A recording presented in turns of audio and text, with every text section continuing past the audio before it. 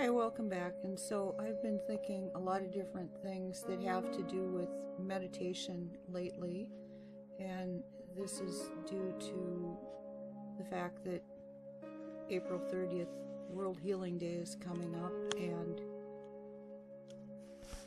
if anybody is not really familiar with meditation or how to do it and wants to do it, or maybe is having a hard time with it, I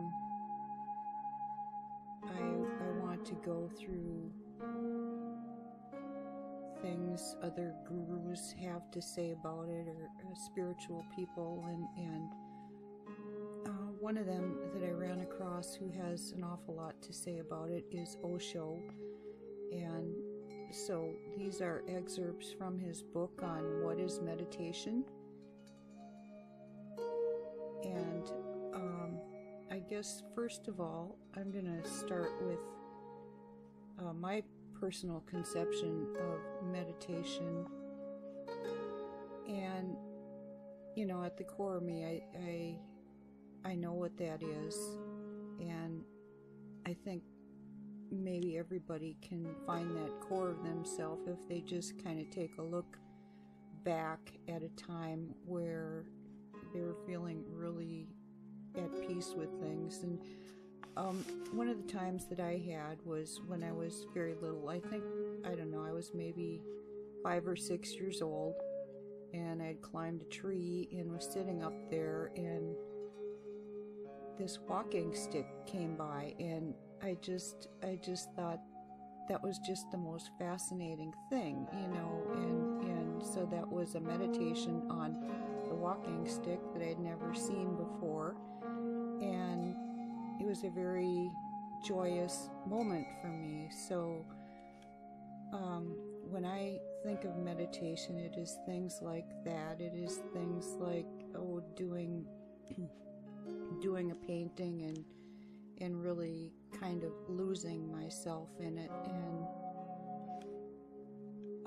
it can be kind of hard to explain, but it's getting outside of myself, and it has nothing to do with my ego or any kind of attempt to do anything, really. It is being just right there in the moment and really appreciating the moment.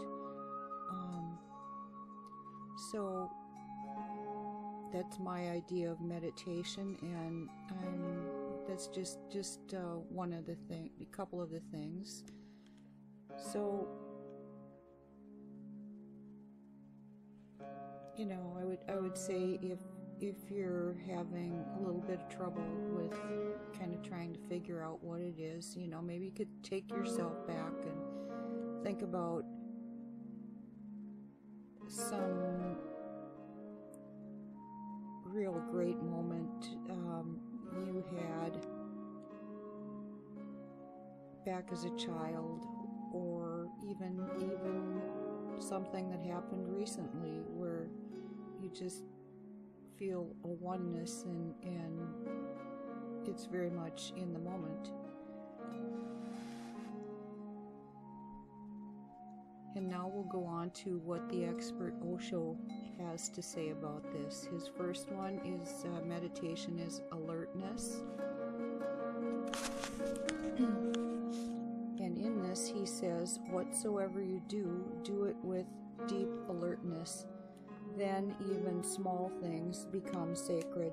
Then cooking or cleaning becomes sacred. They become worship. It is not a question of what you are doing. The question is how you are doing it. You can clean the floor like a robot, a mechanical thing. You have to clean it, so you clean it. Then you miss something beautiful. Then you waste those moments only cleaning the floor. Cleaning the floor could have been a great experience. You missed it. The floor cleaned, but something that could have happened within you has not happened. If you are aware, not only the floor, but you would have felt a deep cleansing. Clean the floor, full of awareness, luminous with awareness. Work or sit or walk, but one thing has to be a continuous thread. Make more and more moments of your life luminous with awareness. Let the candle of awareness burn in each moment, in each act. The cumulative effect is what enlightenment is. The cumulative effect, all the moments together, all small candles together, become a great source of light. And so, with what he had to say here about meditation as alertness, I am hoping that this is something that we can bring into the World Healing Day too, as all small candles together become a great source of light. And I'll move on to the next one, which is meditation is your nature.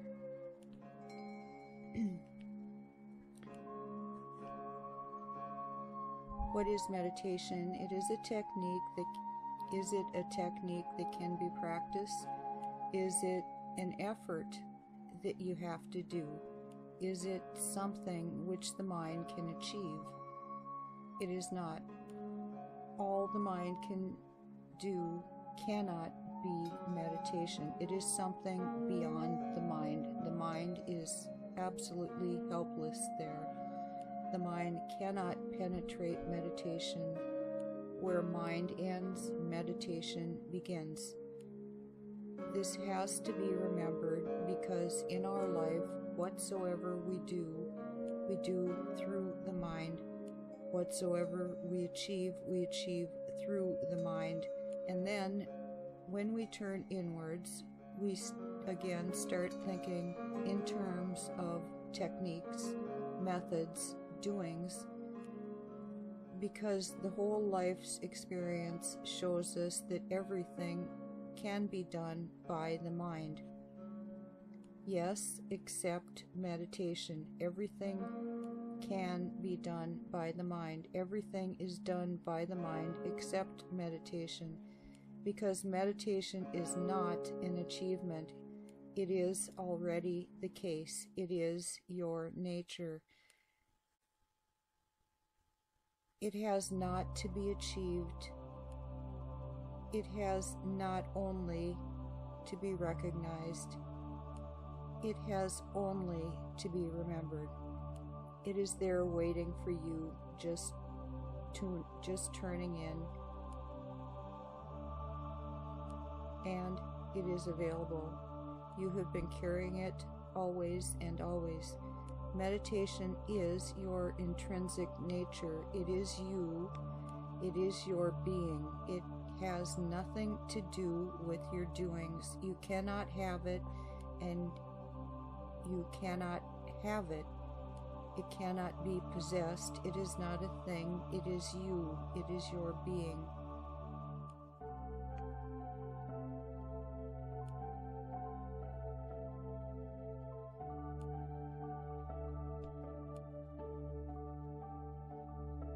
Next one is meditation is non-doing.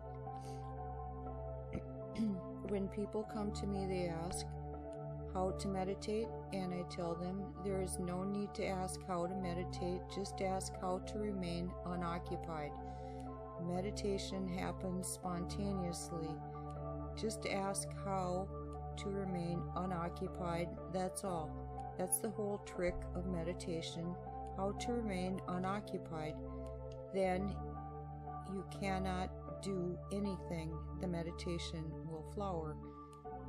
When you are not doing anything, the energy moves towards the center. It settles down towards the center. When you are doing something, the energy moves out. Doing is a way of moving out. Non-doing is a way of moving in. Occupation is an escape. You can read the Bible. You can make it an occupation. There is no difference between religious occupation and secular occupation. All occupations are occupations, and they help you cling outside your being. They are excuses to remain outside. Man is ignorant and blind. He wants to remain ignorant and blind because to come inwards looks like entering a chaos. And it is so inside you have created a chaos.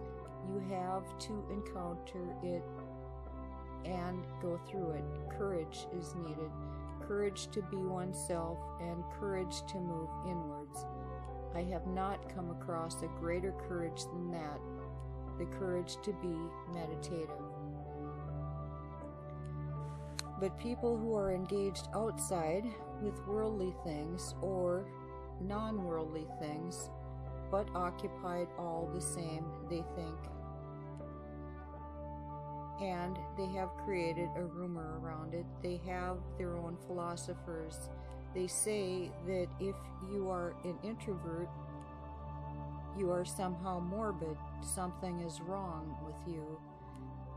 And they are in the majority. If you meditate, if you sit silently, they will joke about you. What are you doing? Gazing at your navel? What are you doing? Opening your third eye? Where are you going? Are you morbid? Because what is there to do inside? There is nothing inside. Inside doesn't exist for the majority of people. Only the outside exists. And just the opposite is the case. Only inside is real. Outside is nothing but a dream. But they call introverts morbid. They call meditators morbid. In the West, they think that the East is a little morbid. What is the point of sitting alone and looking inwards? What are you going to get there? There is nothing. David Hume, one of the great British philosophers, tried once because he was studying the Upanishads, and they go on saying, go in, go in, go in. That is their only message. So he tried it. He closed his eyes one day, a totally secular man, very logical, empirical, but not meditative at all. He closed his eyes and he said, it is so boring. It is boredom to look in. Thoughts move, sometimes a few emotions, and then they go on racing in the mind.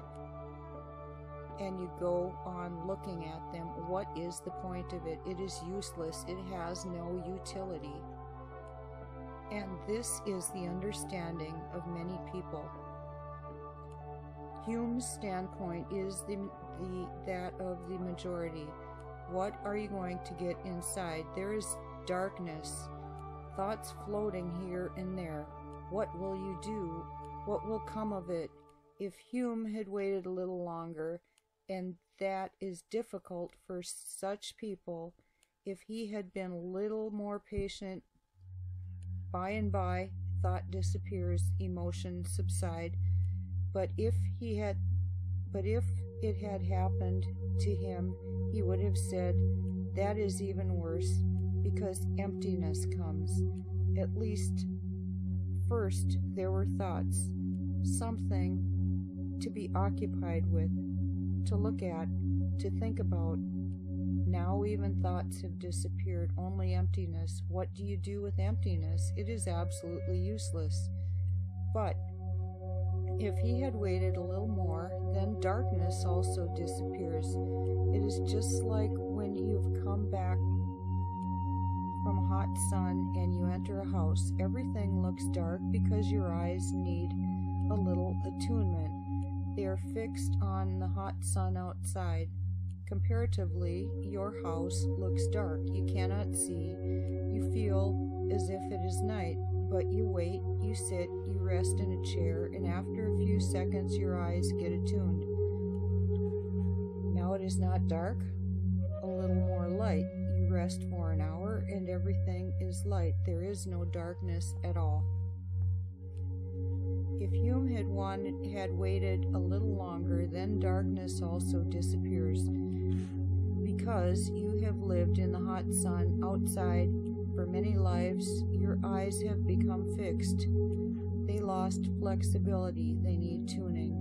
When one comes inside a house, it takes a little while, a little time, a little patient. Don't be in a hurry. In haste, nobody can come to know himself. It is very deep awaiting. Infinite patience is needed. By and by, darkness disappears. There comes a light with no source. There is no flame in it. No lamp is burning. No sun is there. A light, just like it is morning.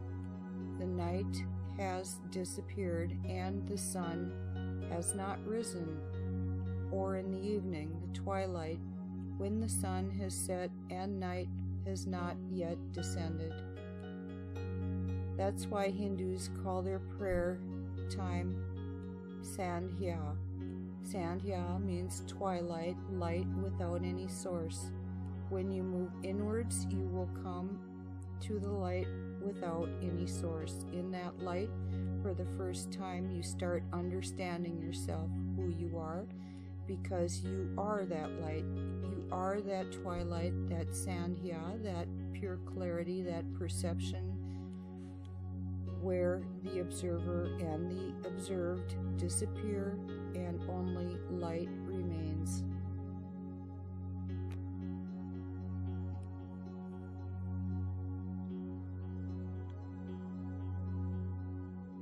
And the next one is meditation is a witnessing.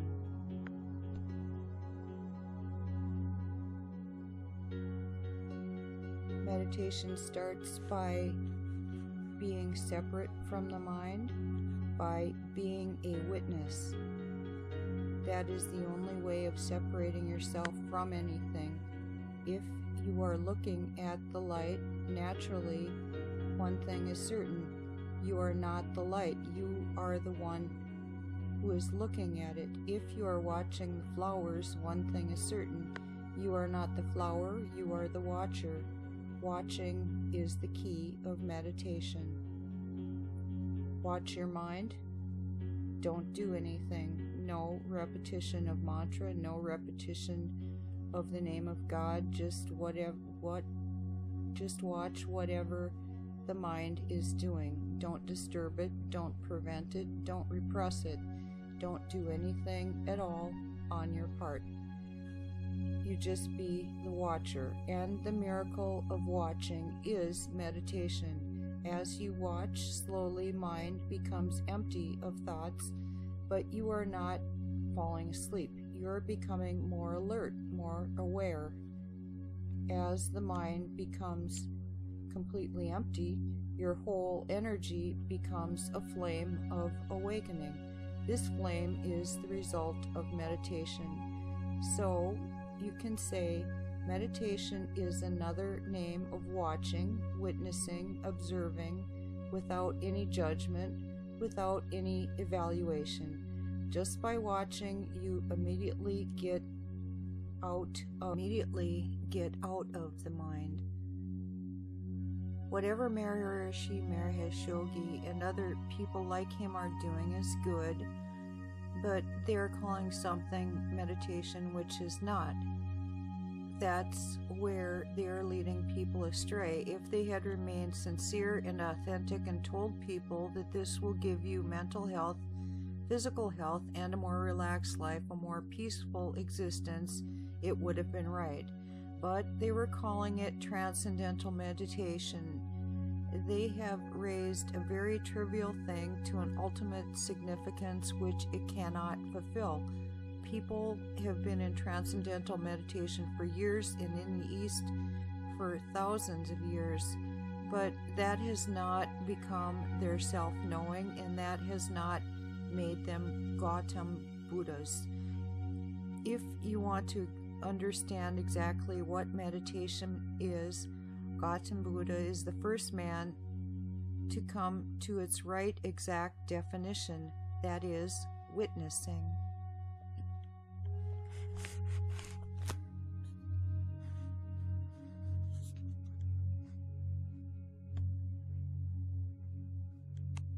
And I find it very interesting that he said that too about transcendental meditation. And what I can tell you that I have witnessed about transcendental meditation as a practice is that I'm old enough that I heard of it in the 60s, and that now it is making quite a comeback. I'm seeing quite a bit more of it, like on the internet. I had heard quite a bit about it when I was young, and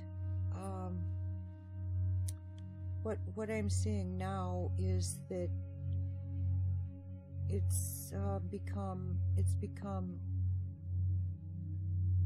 pretty much a bragging right, a product. It is something that shows that you have money, power, prestige. You can buy yourself a mantra for $1,000 and practice this what I would call a ritual in that will make you an enlightened person, that you have bought yourself a mantra for $1,000 a word. And so if this is something that you would like to learn, I can tell you how to learn transcendental meditation, and you can send me $1,000 for the whole program, and that'll include more than just one mantra. So this is something that I could also tell you how to do. If you want to do that, you can contact me. But I'm just going to go on with the next things that Osho has to say about meditation. And the next one is called Meditation is a Jump.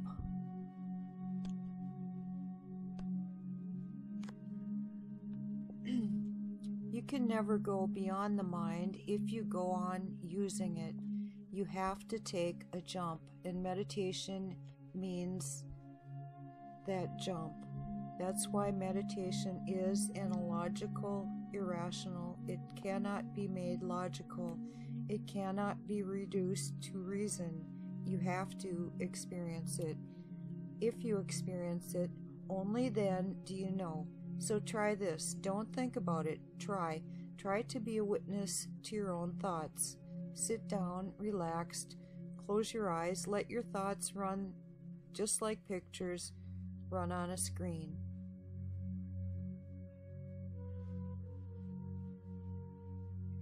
See them, look at them, make them your objects. One thought arises, look at it deeply. Don't think about it, just look at it. If you begin to think about it, then you are not a witness. You have fallen into a trap. Okay, I'm going to do a little interjection here, because you've probably noticed this with my videos, is that I have quite a few pictures that you can run through your mind. And so this is the thing about these pictures. I'm trying to show you how to begin to visualize, so that when you close your eyes, you can come up with your own pictures and do your own meditations. And I fully realize that, that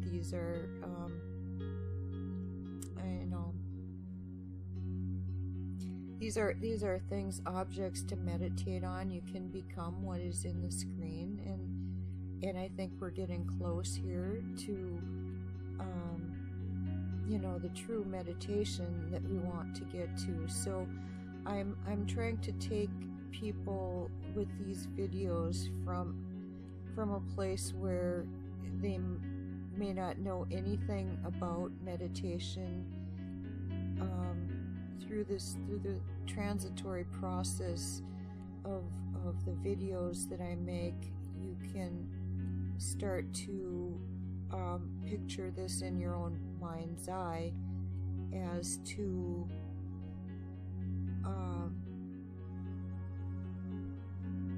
shapes and forms that disappear, like thoughts appear and disappear as the colors and forms appear and disappear in waves on the screen. So that is my objective in getting the mind to move from maybe going 150 miles an hour to for you to be able to transition from that and move into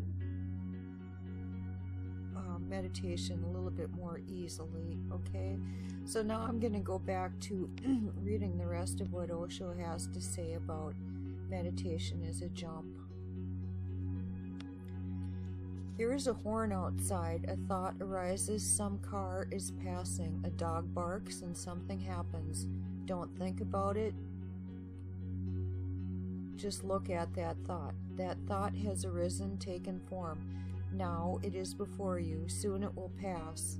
Another thought will replace it. Go on looking at this thought process, even for a single moment. If you are capable of looking at this thought process without thinking about it, you will have gained something in witnessing, and you will have known something in the witnessing. This is a taste, a different taste than thinking, totally different.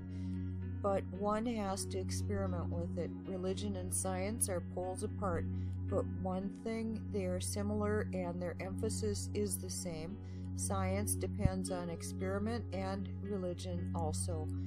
Only philosophy depends just on thinking. Religion and science both depend on experiment. Science on objects, religion on subjectivity. Science depends on experimenting with other things than you, and religion depends on experimenting directly with you. It is difficult because in science the experimenter is there, the experiment is there, and the object there to be experimented upon is there. There are three things: the object, the subject, and the experiment. In religion, you are all three simultaneously. You are the experiment upon yourself. You are the subject, and you are the object, and you are the lab. Don't go on thinking. Begin, start somewhere to experiment. Then you will have a direct feeling of what thinking is and what witnessing is. And then will you come to know that you cannot do both simultaneously, just as you cannot sit and run simultaneously. If you run, then you cannot sit, then you are not sitting. And if you are sitting, then you cannot run. But sitting is not a function of the legs. Running is a function of the legs. Rather, sitting is non-function of the legs. When the legs are functioning, then you are not sitting. Sitting is a non-function of the legs. Running is a function. The same with the mind. Thinking is a function of the mind. Witnessing is a non-function of the mind. When the mind is non-functioning, then you have witnessing. Then you have the awareness.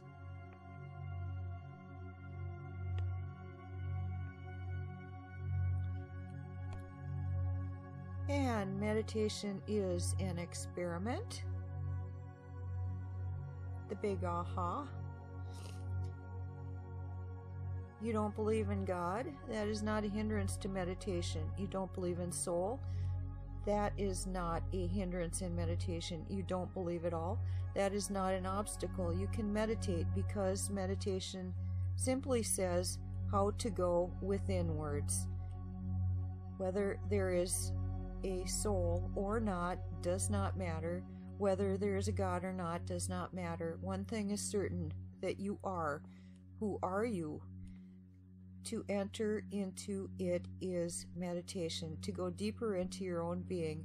Maybe it is just momentary. Maybe you are not eternal. Maybe death finishes everything. We don't make any condition that you have to believe. We say only that you have to experiment. Just try. One day it happens, your thoughts are not there, and suddenly when thoughts disappear, the body and you are separate, because thoughts are the bridge. Through thoughts, you are joined with the body. It is the link. Suddenly, the link disappears. You are there, the body is there, and there is infinite abyss between the two. Then you know that the body will die, but you cannot die. Then it is not something like a dogma. It is not a creed. It is an experience, self-evident. On that day, death disappears. On that day, doubt disappears. Because now you are not always having to defend yourself. Nobody can destroy you. You are indestructible. Then trust arises, overflows, and to be in trust is to be in ecstasy. To be in trust is to be in God. To be in trust is to be fulfilled. So I don't say cultivate trust, I say experiment with meditation.